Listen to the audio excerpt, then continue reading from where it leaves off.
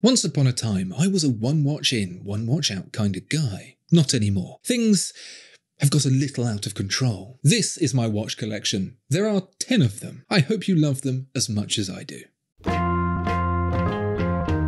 So a while back, about 5 years or so ago, I was just discovering Grand Seiko. Of course, the snowflake was all anyone would talk about, but for me back then, the price was a bit too strong to take a punt on. So when an SBG V245 popped up for sale for around £1,000, I bought it. Literally the only pictures I'd ever seen of it were the ones in the advert, and it's utterly fantastic. The quality is exceptional. It feels like the whole thing has been milled from a single block of steel. And the quartz movement is great too. I changed the battery on it myself recently, and it's a beautiful looking thing. Funny story, I did a video of that watch, but at the time it was a Japan-only piece. I've been told by the guys at Grand Seiko UK that they got a lot of people asking for it because of that video, but they didn't have a single one to sell. Unlucky. This Tudor Black Bay 58 is the first watch that broke the one-in, one-out policy. I'd been looking at it for literally years, but because it's not exactly inspiring, I could never commit to it. But I really missed my old Rolex Submariner, which I couldn't afford to rebuy, so I couldn't stop thinking about the 58. And the prices kept sneaking up, so eventually I bought one. By the old rules, the SBG V245, which I'd bought in the meanwhile, should have gone, but it was just so good I couldn't bear to part with it. So I kept both, and the floodgates were opened. Is the Tudor my favourite watch? No, it's kind of plain and boring, but then so am I, so that's probably why I like it. It's like a cheese and ham sandwich. You're never going to wow dinner guests with it, but sometimes you just really fancy a cheese and ham sandwich. My favourite thing about watches is probably the part I can least afford.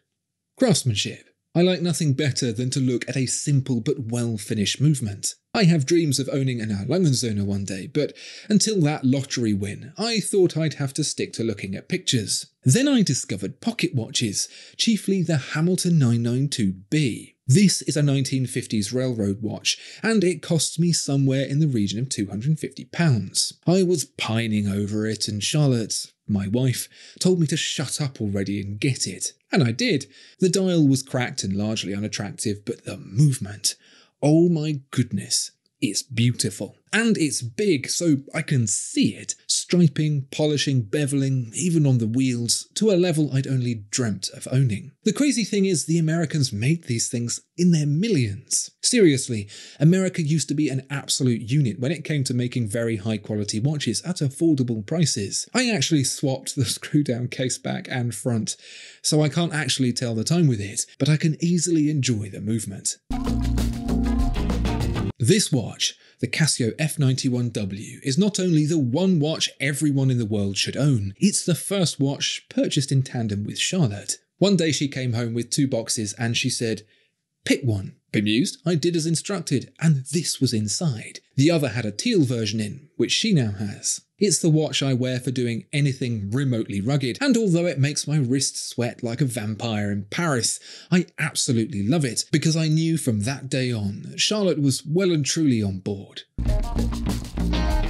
So I mentioned the Erlangen. Very nice, very expensive, classical but different, high quality. All traits I couldn't afford. So when I had the opportunity to make a video on the Omiwatari, I realised there was an opportunity to enjoy all of these things at nothing like the cost of the Erlangen. The Omiwatari amalgamated a bunch of different things from other great Grand Seikos, like the slender case, hand-wound spring drive movement and simple dial, into the perfect package, and to me it really is perfect. I've done a longer review on the channel of this watch before, link in the description, so I won't labour the point, but that icy blue dial, the slim, elegant case, and that smooth glide from the Caliber 9R31 make this, I think, one of the best watches below £10,000.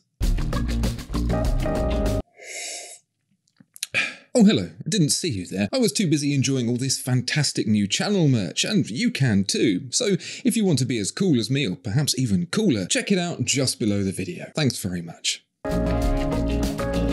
So my unhealthy discovery of cheap pocket watches led me to a notion. If a beautifully finished pocket watch was readily attainable, what if I upped the ante to a complication? And when I say complication, What about an on-demand chiming complication? A repeater. Minute repeater wristwatches are practically the most complex and expensive you can get, so I knew the hope was a stretch. Anyway, turns out German Pelosin, creator of the insane Kopfwatch and owner of Horological Underground, was also really good at sourcing unusual pocket watches. And he found this for me. A Jéquier, a Paris quarter repeater that's just about 2 centuries old. Now, repeater complications are pretty boring from the back as everything is dial side, so I asked German to remove the dial for me, which I have separately. And there you can see what makes this repeater extra special. It's chain-driven. Depress the pusher and it all goes into motion, chiming the hours and quarters like it's not even 200 years old. I don't even wind it. I leave it at just before midnight, so every time I use the repeater, it always gives me the maximum chime. The next watch Charlotte and I bought together was the MoonSwatch. She really wanted one. I wasn't that bothered, but it didn't matter because they were unattainable. Anyway, Charlotte and I were in Geneva and we walked past the Swatch store and Charlotte suggested we had a look inside, just in case. I was very sceptical, but in we went anyway, and before we could even open our mouths, the shopkeeper gestured at the tower of MoonSwatch boxes behind him and said, "Which one would you like?" So Charlotte got a Jupiter and I got a Mars, and later on in the hotel we both marvelled at the awful quality, particularly the strap. So we both got a new strap each, and I'll be honest, it transformed the watch. Granted, the strap is also 15% of the watch's value, but there you go.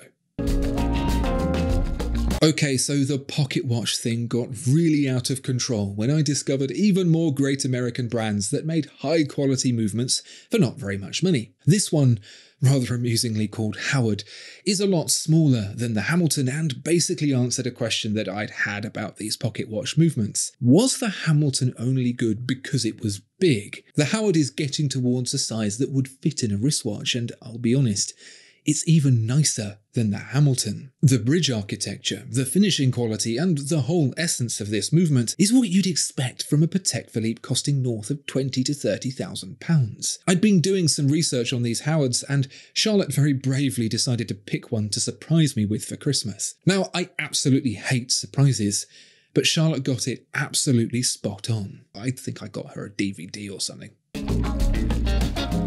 So barely a few months later, and it's my birthday, and we're mere weeks away from our first trip abroad to meet with collectors and do a live event. We were doing New York and then Seattle, 7 hours away from home and then another 6 hours. I was a bit stupid actually, booking in the New York and Seattle events back to back, not realising how far apart they were. But apart from surviving on sliders and adrenaline, they were amazing. And what was even more amazing was that Charlotte gifted me a Casio A500WEA for my birthday, a world timer. I wore it throughout the trip, especially when flying, and the world time function was genuinely useful and easy to use. Plus, I also looked like a high-flying business exec from the 1980s. Win-win.